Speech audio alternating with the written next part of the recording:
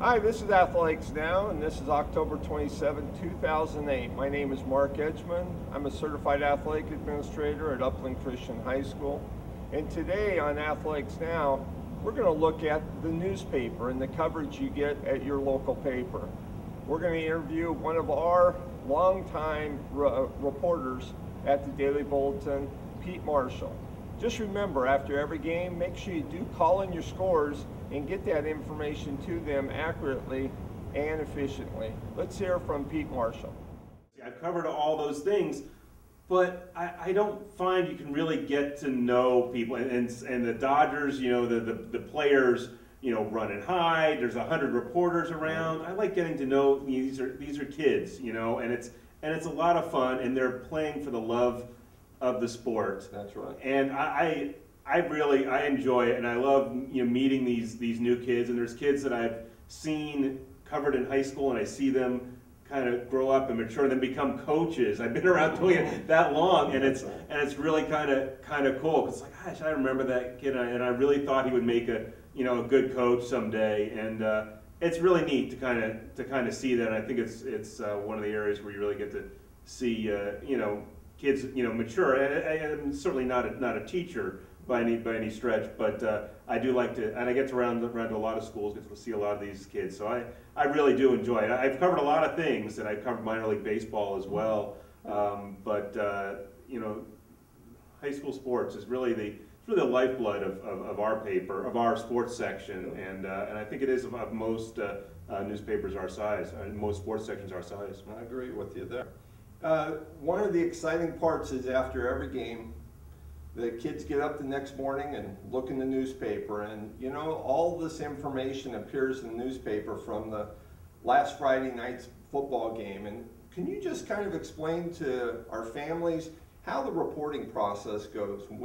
How do you get the information, and then how do you guys go about getting it ready for the paper? Well, for football games is a little different now, I would say, than other sports. Football, we try and actually get out to a lot of the games, but we can't get out to all the games. We kind of have to prioritize. Mm-hmm. The way our sports section has been, and most newspapers, it's shrinking. Advertising dollars are down. We have less space we've had before, so we really have to make some decisions as to which games we need to go to, which games are the most important. Mm-hmm. And the other ones, it is incumbent on the coaches or a parent to call us with that information. And we've changed our format a little bit. We used to do all sort of a traditional game story, as they would say, right, with a beginning, a middle, and an end, and a lead. But we found that some of those games we want to get out as much information as possible, so we do a game capsule. And so even when a coach for a game we're not covering calls in, we're able to get some information, we're able to get some statistics, we're able to get maybe a quote, a key moment, and we're kind of able to get it in there for the fans and parents, to be able to dissect and look at. So we try and get it in a most user-friendly kind of way in the space we have allowed. And for the bigger games, we certainly do full stories, but we can't do it for all of them. And we just try and get the information out there. Now, for other sports, we're out at very few events, whether it's volleyball or basketball or baseball or softball, and we get out to them from time to time, but usually it's not going to be much more than one or two on a given day, unless we get to the playoffs. And at that point, so the coaches have to call in almost every match, and it's really their job. And so I guess it's part of their job, but not every coach sees it as important, which is fine. But it's not. We can't be at all these matches, and so if the coach and the parents want to have it reported, they need to take it upon themselves. And it's fine if a parent wants to do it, as long as it's okay with the coach. We've had a couple of instances where we've had like more than one parent from a school, calling in results, and they weren't always exactly the same. It wasn't the same players scoring the goals, so it was a little tricky. That's right. So, and there is a lot of information that you mail out to the schools and athletic directors requesting at the beginning of seasons those contact people and to allow them to know how to get the information to there.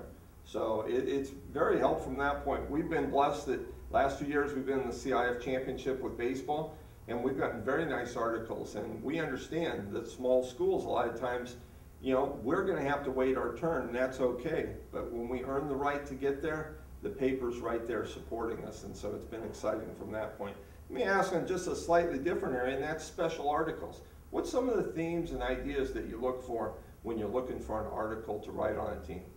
Well, I think people think, Mark, that we want to do an article just on a big school or the best kid, or a kid on a good team or something. That doesn't necessarily make for a good story.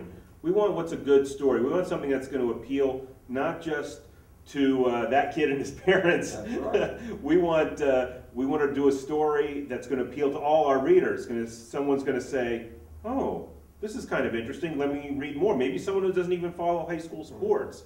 And there's a lot of those stories out there, and it could be from a large school, could be from a small school. Sure. And I've done stories. I think I did some stories, particularly when you guys opened here at Upland That's Christian. Right. And I did a story a couple years ago on a basketball player at Calvary Baptist, which is a small school. That's right. Done a lot at Ontario Christian. Sure. And it's not based on necessarily, those stories aren't based on how many readers we have. That's for right. that. It's based on what is going to be interesting to people. Recently I did a story, for an example, on a husband and wife who are both volleyball coaches, and they're at rival schools and in the same league, and they were facing each other for the first time at Pomona and Ganesha high schools. Now, those two schools, I mean, Ganesha is ranked in the CIF, Pomona is really struggling. They're not our best volleyball programs. Ganesha's in a lower division. But what a great story. You have this husband and wife, and the wife is their first year coaching, the husband has been coaching for a while. And so, I mean, that's a good story. It's not about what the best school is or what the best volleyball program is. I agree with you there. What would you like to share with our parents about high school sports and some of the things you've seen, or maybe clarify something?